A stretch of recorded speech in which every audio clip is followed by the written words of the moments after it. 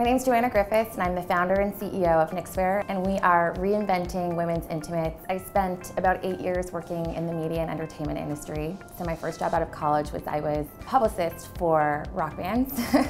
I started Knix because I had a conversation with my mom. She's a doctor and a mother of 4, and we were talking about all of the changes that happens to a woman's body like during and post-pregnancy. So it's one of those conversations where you learn like all of the secrets all at once and you leave like a little bit traumatized. And so one of the things that I learned was that 1 in 3 women during pregnancy, post-pregnancy can leak a little when they like laugh or sneeze or do a jumping jack.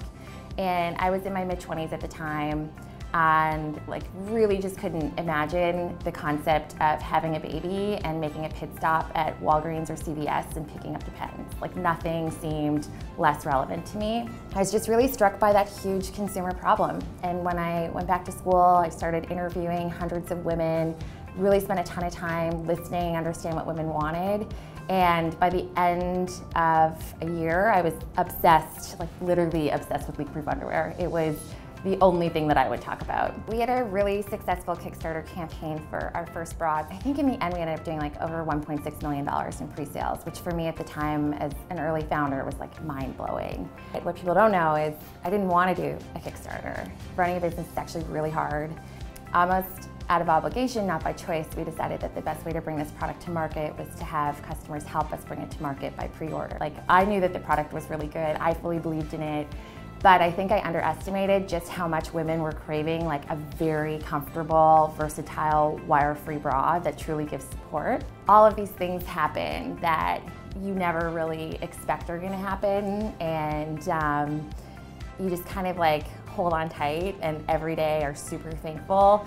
You know, I think when I look back at that period of time, I'm so grateful for it. It was certainly like one of the biggest highs, but I think it was also paired with some of the lowest lows. I all of a sudden had to change my attitude and the way that I looked at myself and be like, okay, this isn't a small company.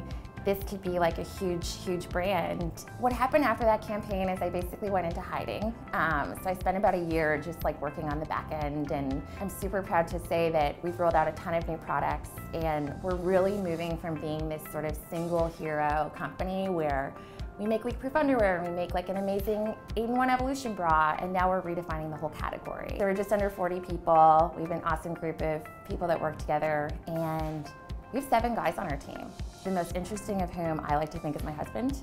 I'm a wife and a boss. When I was questioning myself and my own abilities, someone gave me a really great piece of advice.